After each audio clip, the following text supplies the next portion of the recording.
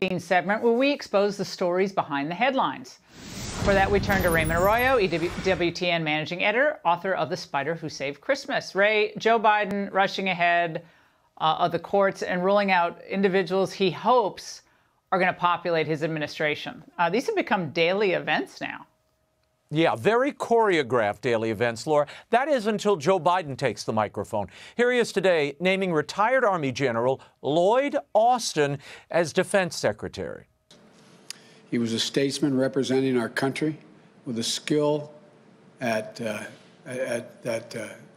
tables that I've sat with him, with foreign leaders, and I wondered whether or not he was from the State Department or from the Defense Department. Biden seems to be wondering where he's sending Austin right now. But at least he'll be at the tables, Laura. Yesterday was a similar scene. For Secretary of Health and Education Service, I nominated Javier Baccaria. Javier Becerra, excuse me. What, Laura? The Biden team, they're biting their nails to the nubs every time the man takes the microphone. I mean, you've got to know the name of the guy you're appointing.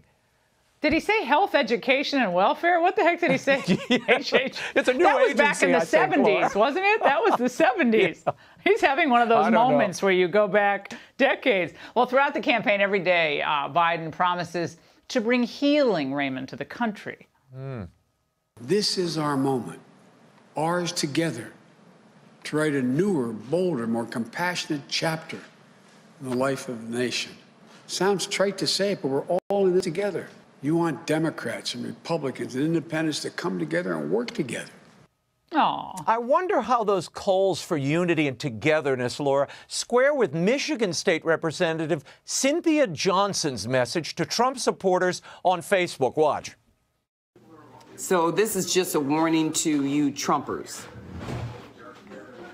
Be careful. Walk lightly. We ain't playing with you. Enough is enough. And for those of you who are soldiers, you know how to do it. Do it right. Be in order. Make them pay. Should be a lot of fun at a party. Yeah, she's a fun time. Can you imagine an elected official, Laura, urging harm on her political opponents, calling on supporters to make Trumpers pay? Curiously, this got very little coverage. The Michigan House Speaker and Speaker-elect did issue a statement today. They said threats to Democrats or Republicans are unacceptable and un-American. They're even more unbecoming of an elected official. And Johnson has been stripped of her committees, and they're apparently looking for further disciplinary actions as the proper authorities conduct an investigation. Now, this is the least they could do, Laura. But where are the other Democrat leaders calling this woman out? Where's the media coverage? Basically, it was non-existent. Maybe she and Maxine Waters should get together and take this act on the road and do a revenge and intimidation tour, unplugged, where they just issue threats and tell people to get in other people's faces. But it wasn't like she was trying out for like a bad made-for-TV movie. It was like we were watching like her audition tape or something. It was so lame.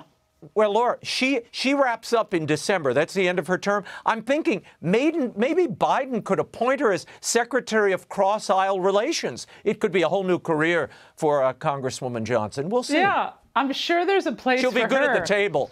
I'm throwing the tables. I'm sure there's a place for her in the Biden administration with all of this togetherness, love, and harmony, peace, and, peace out, Raymond. This is unbelievable. Of course. Bye. All right, Raymond, thanks so much.